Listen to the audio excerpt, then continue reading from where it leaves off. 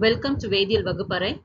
In this video, we are going to see one JEE Advanced question on coordination chemistry. Let's look at the question. So this is a question from 2022 question paper. The question number is question 17, and there are a list of complexes that are given, and then their properties are given here. But one catch out here is there is more than one answer for each of the complexes. So let us look at the question and find how or what is the best way to answer this question. So the question is this. So in this question, what we can first look at is the properties which is very familiar to us, which is very simple for us. And let us begin with the most important or the simplest thing that we can study, which is about the oxidation state of the metal and the what kind of species it is, because it is very simple and very easy to identify at the outset, or that is the first thing that we will look for in any complexes. So here in this case there are only three complexes that are given of chromium, iron and ruthenium. And for chromium, we know the electronic configuration, that is the outermost electronic configuration is 4s2 and 3d4, and for ruthenium it is 4d7 and 5s1, and for iron it is 4s2 3d6. Here I'm not going to talk about why ruthenium is having this kind of a configuration. Please look at another video on this which I will be putting up. So in this particular case, now we see the outermost electronic configurations are given, and it is very easy for us to find out the oxidation state of the metal ion using these outermost electronic configuration. I have already told in earlier of my videos that how to find out the outermost electronic configuration. And when we see the outermost electronic configuration, the second digit number of the 3D series is the outermost valence electron. So if you say for chromium it is 24, so 4, so it is having 4 electrons in the d orbital. Likewise iron, you see it is 26, so it has 6 electrons. Of course the next 4D and 5D series we cannot equate like that, but it is a very easy method for 3D series elements. So when we talk about 3D series elements, there is another thing which you must remember is, in case of 3D series with respect to water as a ligand, we know water has as a ligand is a weak ligand for chromium and iron. So this is also something we must remember, and I have put up the property of water as a video short. Please look it up in my channel. So now coming back to this particular question. So in this question, we are supposed to find out the oxidation state of the metal ions. So it is very easy for us to find out the oxidation state.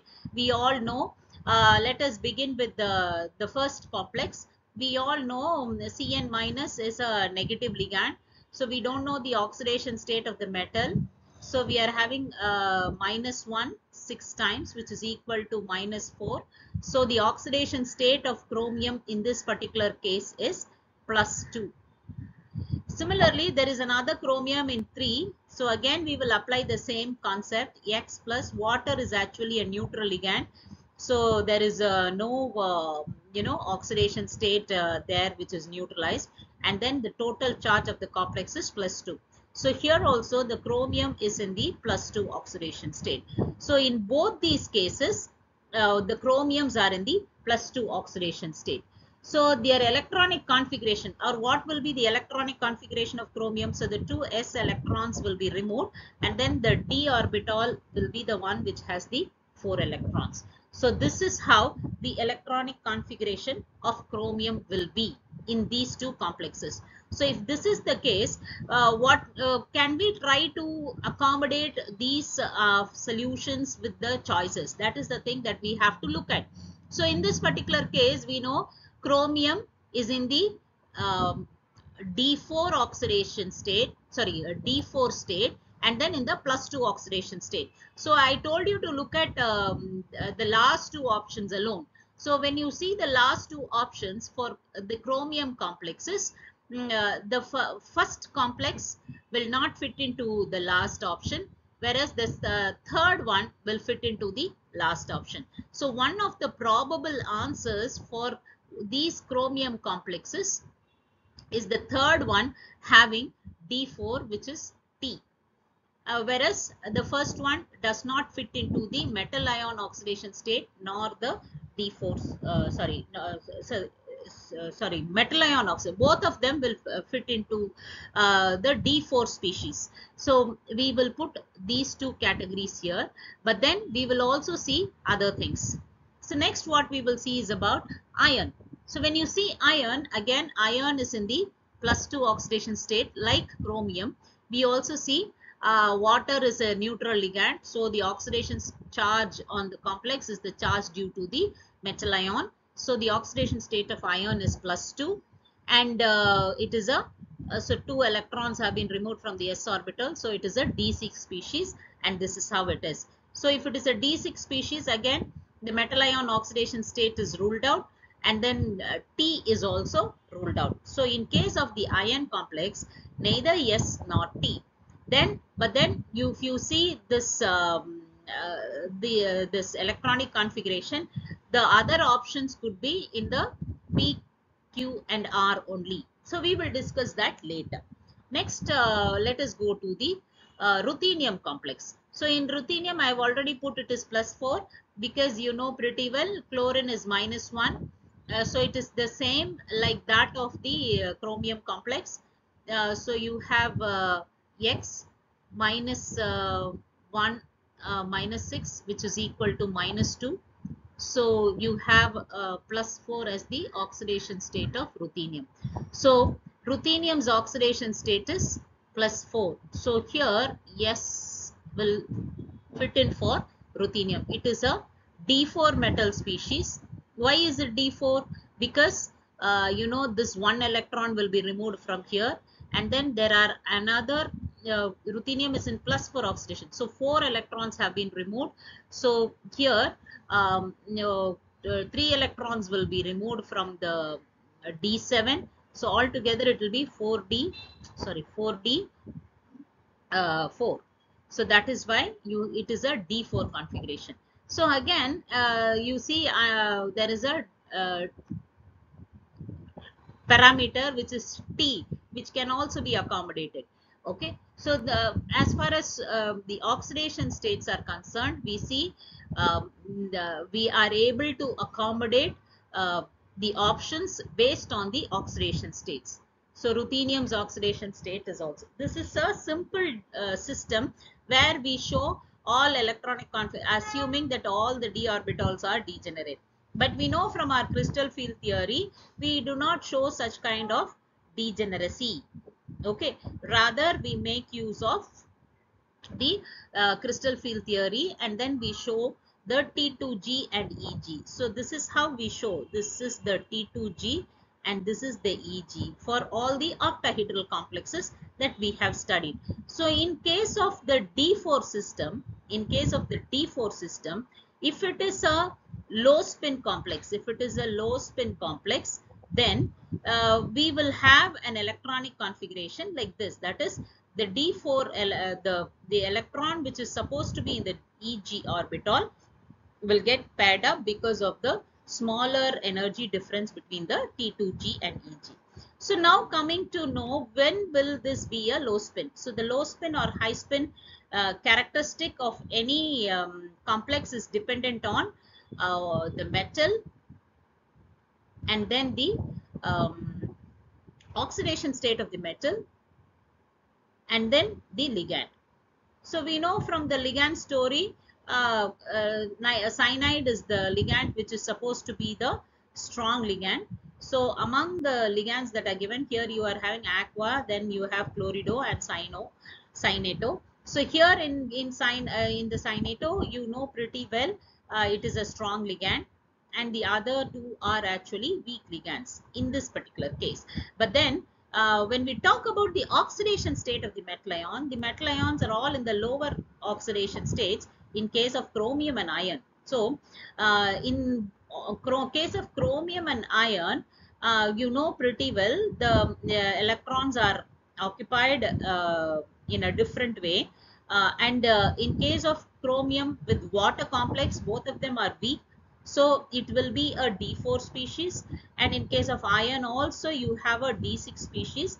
And you know pretty well that the Eg orbital will be occupied. Let us take for example iron. Okay, the T2G and Eg orbital of iron will look like this, because it is having a weak field ligand.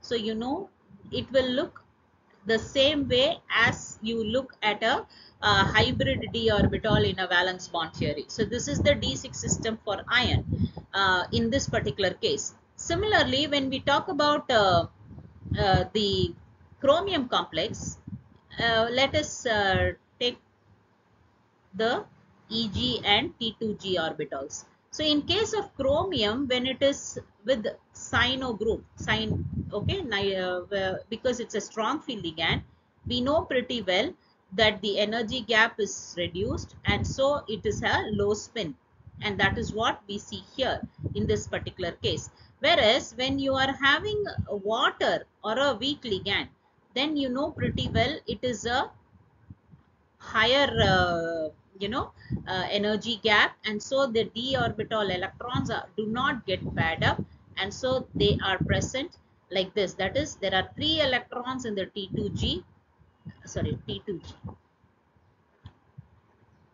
There are 3 electrons in the T2G and 1 electron in the Eg orbital. So this is how it looks in case of chromium. So when we are talking about crystal field theory, in case of chromium, you will have the electronic distribution like this. But in case of Cn, you have an electronic distribution like this. And in case of iron, you have an electronic distribution like this. And in case of ruthenium, okay, in case of ruthenium also, you will have an electronic distribution like this, or it will get paired up, because ruthenium has +4 oxidation state. So higher oxidation state makes the electrons to be paired. So the electron will not be there here in case of crystal field theory, rather it will get paired up here. That is how it is in case of ruthenium. In the sense, in case of ruthenium 4 plus complexes, we will see the Eg orbital is vacant. So this is how the electronic distribution will be as per the crystal field theory. So now let us go back to the options. So let us see the iron complex. So in case of the iron complex, we have found out that it is neither having its metal ion in the +4 oxidation state, neither is it a D4 species. So S and T are ruled out. And thirdly are low spin. So when you talk about low spin, iron is not a low spin complex. In the sense, you know pretty well when iron is a low spin complex, all the electrons will be paired when it is in the D6, and it will have a 0 magnetic moment. So the R is also ruled out in case of iron. So now the only 2 options that are left are the P and Q. So now let us see the magnetic moment. So when you talk about the magnetic moment is given by mu is equal to root of n into n plus 2. So in case of iron, n is equal to 4. So you all must remember the number of electrons can be equated to the magnetic spin only number. So n can be, when the number of electrons is 4, then its magnetic moment will be nearly 5. So it is 4.9. So for the fourth option, Q is correct. And similarly, when you see the T2G, the option that is given for T2G is 4 electrons. So when you see the T2G orbital of iron, it has in fact got 4 electrons. So it has 4 electrons. So the option P is also correct. So for iron, you have only 2 options. One is P and Q. All the other options do not fit in for iron. Now let us move to chromium aqua complex. So when you see chromium aqua complex, we know the metal's oxidation state is +2. Then it is a D4 species, and it is having all its electrons unpaired. And because it is having all its electron unpaired, and it is 4, and obviously it will fit into the Q value. So here this will also have Q. Already we said chromium is D4 and it is having T as an option, and then it doesn't fit into metal ion.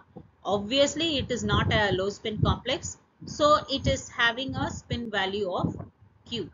And then T2G orbital contains 4 electrons.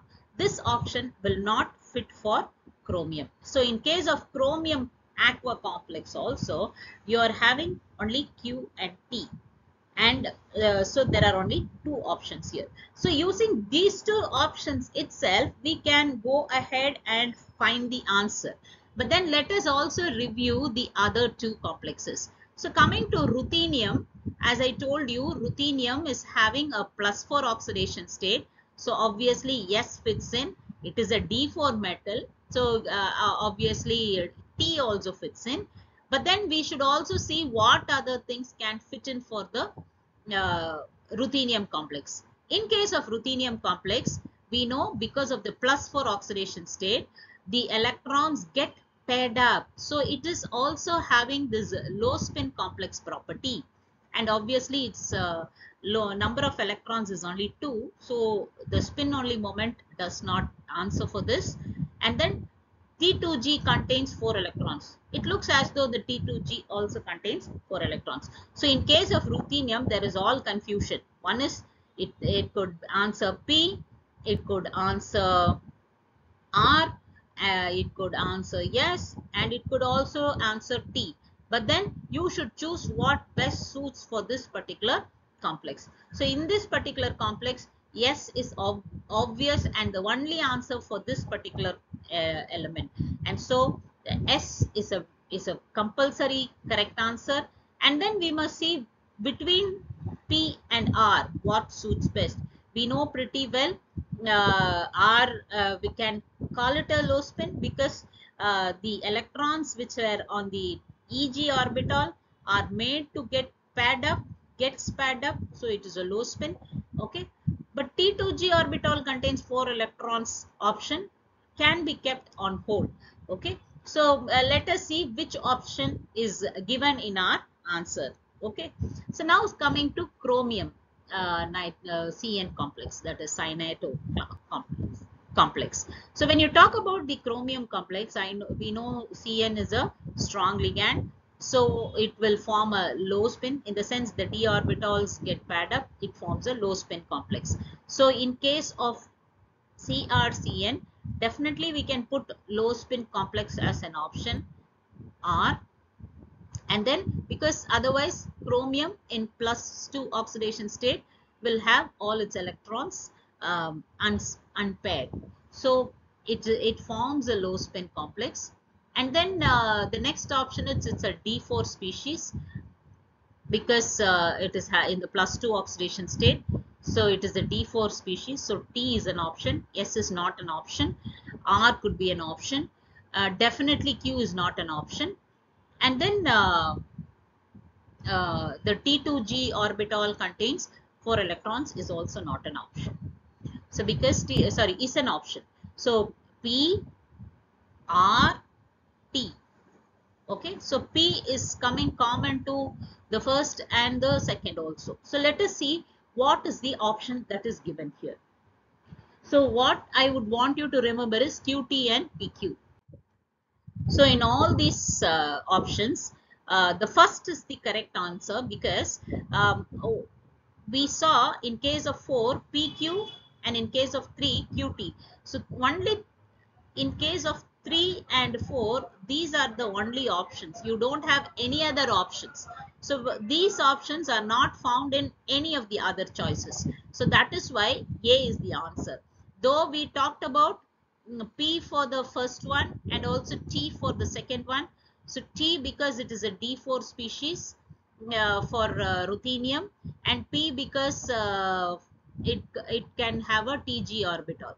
But then they are ruled out because they are not mentioned here. So we conveniently rule them out, and using the last two as an option, we consider the answer A, because in case of the other options, 3 and 4 are the answers which we should rely on, and they are wrong. So we cannot use the other options. Only A is right.